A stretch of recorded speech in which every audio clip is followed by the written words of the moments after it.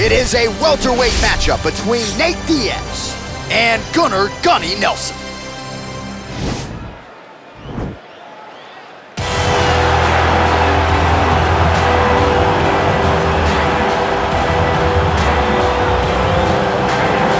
Well, this guy has truly made the takedown a thing of beauty in mixed martial arts. With respect to yourself and George St. Pierre and the truly great takedown artists, this guy's closing the gap and entering that company in the eyes of men. Oh, absolutely, because he's done such a great job.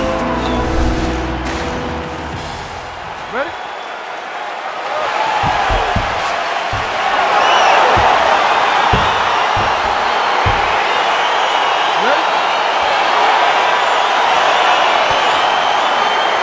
All right, folks, round one is underway. Good to have you with us tonight. This could be a very technical fight, and if you are someone who likes the jiu-jitsu game, this is not a fight you want to miss. We've got a different audience tonight, because when this one was announced, the whole entire jiu-jitsu world took notice. They said, wow, we get to watch these two fighters compete in the UFC.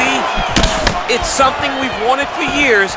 Just has to happen in the octagon. It did not happen in a jiu-jitsu competition, but they're more than happy to tune in and watch this great fight. Dig and kick. Oh, there's a takedown attempt, unable to get the fight to the ground. Nice job by the opponent. Nice job by the opponent, defending the takedown, but now he is going to have to mix it up again. The first shot will not work. He's got to go 1, 2, 3 at a time to try to overwhelm him, to give him too much to process, to try to get the fight to the ground.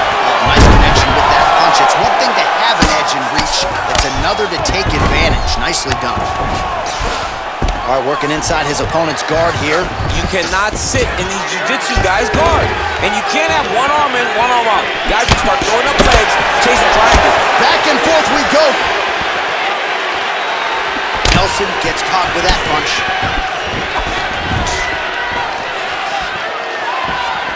Well, he's looking for that left hand, just out of range, though, with it.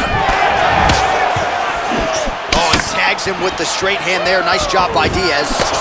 So just over 20 total strikes have already landed for Nate Diaz. He got his foot on it.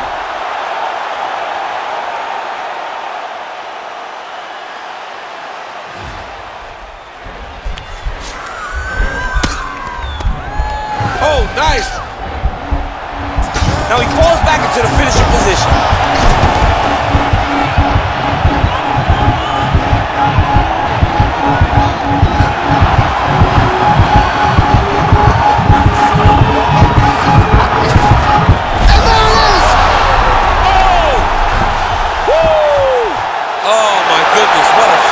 Yeah, so a quick night at the office for him here tonight. He told us he wanted to be efficient. He didn't want to waste a lot of time. He felt his opponent knew the takedown attempts would be coming, and he got the fight to the ground relatively easily, and his submission skills then took over.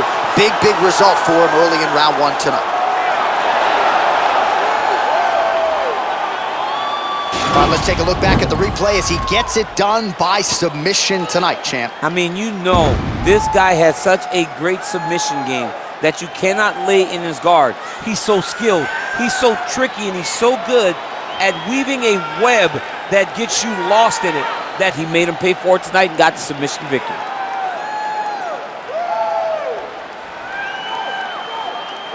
So a seminal moment for this fighter here tonight as he gets the win by submission. Huge victory in his career, and it'll be very interesting to see how they matchmake him moving forward. Ladies and gentlemen, referee Dan Bergliata's called a stop to this contest at 1 minute, 58 seconds of the very first round. For the winner by submission, Nate Diaz!